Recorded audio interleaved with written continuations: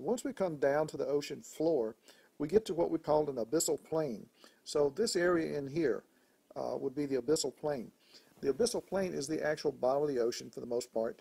It is the deepest part of the ocean anywhere. The flattest part of the ocean, excuse me. Not necessarily the deepest, but it's the flattest place on Earth. We got continental shelf, continental slope, we have submarine canyon, we have deep sea trench, we have abyssal plains over here and over here, flattest places on Earth. So we're going to summarize our lesson by looking at these different parts of the map here and try to find some of the features.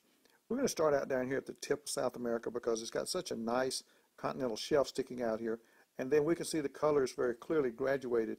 So we've got a continental shelf, and then we can see this area here where it slowly gets darker and darker. That would be our continental slope, dropping down into a nice large abyssal plain here.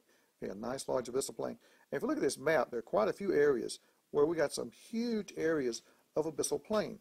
Okay, abyssal plain areas here and here and here and around here. And these abyssal plains can be parallel right along the mid-ocean ridge.